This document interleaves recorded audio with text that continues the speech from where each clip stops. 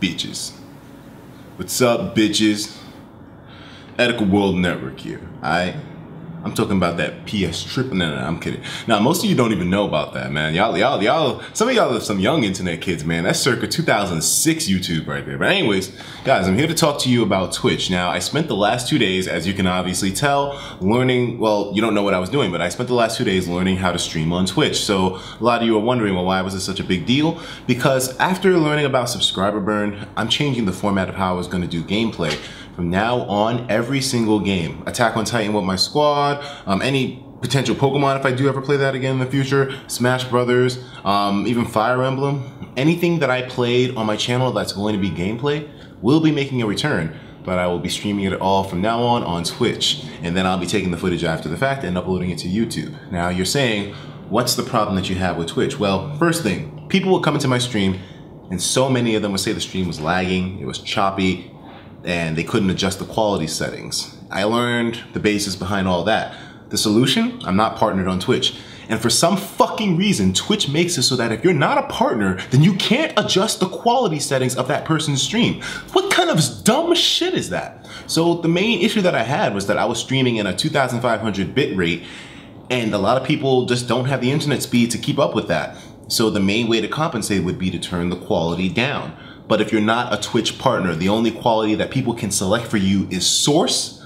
I don't understand the basis behind this. Why do this? You make it so much more difficult for people to actually watch a streamer if they're not partnered. Like, what kind of fucking bias is that, Twitch? I have a little bit of aggression towards that because, I mean, I feel like it's such a dumb system. Maybe they must do it for a reason. There must be some kind of incentive behind it. But to be honest with you, I feel like it's stupid. So here's the conundrum that I'm in right now, because now the thing is, you know I'm all about that quality, no treble. And the thing is with the Twitch live streaming, once I'm doing that, I want to be able to take the footage and put it on YouTube. But I'm not going to do so if the footage quality is shitty. So one thing I've noticed is that raising the bitrate of the stream also raises the quality of the recording at the end. If I use a really high bitrate, then I'm able to get really almost, pristine quality for the recording after the fact.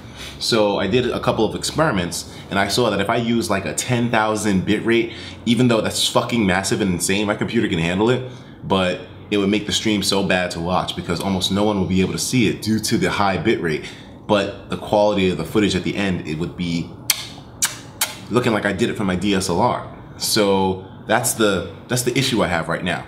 I want to stream in super high quality, but most people can't watch it since they don't have the quality controls, thanks to Twitch being stupid. And because of that, I'm not able to get HD footage and put on my channel. So it makes things difficult for me, because now if I want to live stream Fire Emblem, I'm gonna have to do it in like a 1,000 bit rate to make things easier for everybody since they can only watch it at source value. But then the footage after is gonna look shitty. So what am I gonna do? Upload shitty Fire Emblem footage to the channel?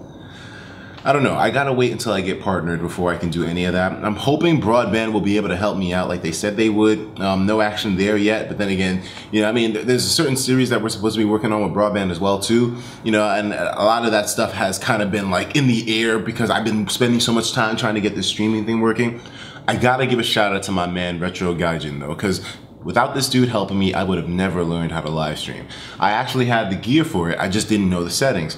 This dude helped me out to the maximum. Retro, your channel will be linked in the description, dude. Thank you so much for helping me out. He's a really cool dude. His stream is just beautiful quality. I keep doing them, but it's true. His stream is of the utmost quality. I mean, I haven't even seen a stream that good yet. So I mean, hey, definitely go over to this guy if you want to see like quality stuff. But I mean, yeah, so from this point forward, everything will be on Twitch and then uploaded to YouTube after the fact. And another thing that I was working on, every time I would use my 3DS capture card, I would not be able to use that with the stream because it would always lag out whenever I turned it on my computer.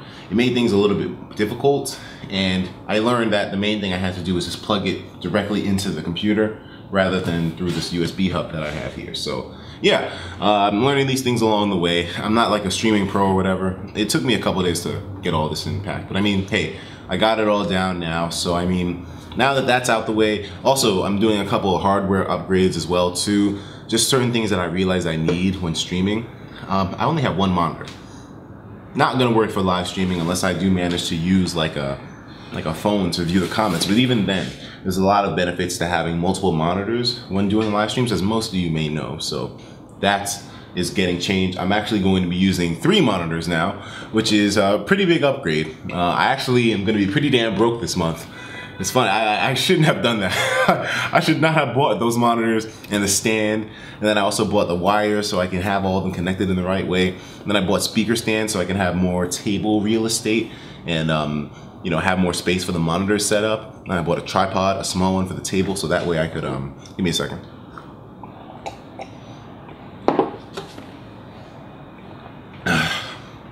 I bought a small little tripod.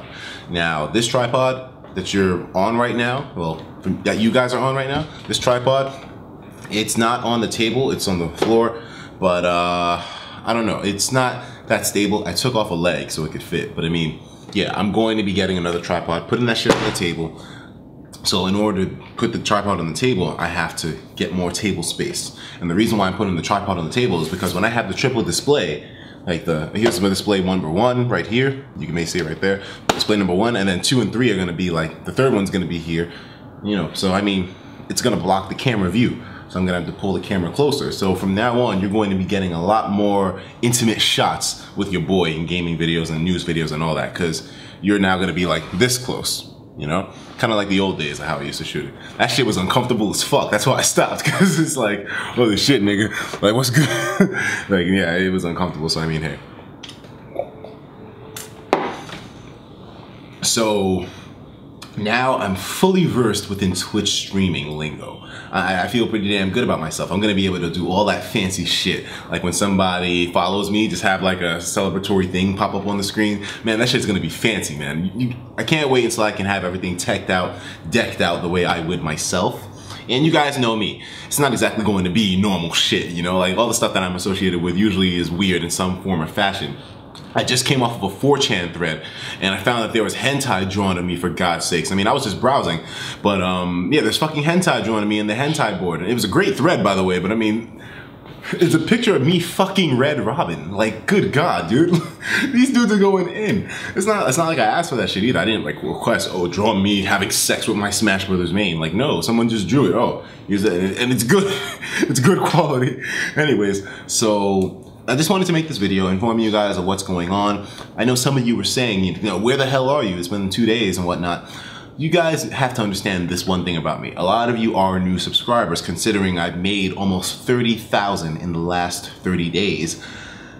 I'm not really somebody that handles hardware failure well, or like technical failure well. Like, for example, if I wanted to stream and issues kept happening that I couldn't fix, you know, I get downtrodden about it. I mean, it doesn't keep me down forever. I eventually learn how to fix it, but it's just frustrating for me. You know, that's the way I deal with things. I apologize if it's inconvenient for some of you guys, but once I'm done and I figured out the problem, it'll never pop up again.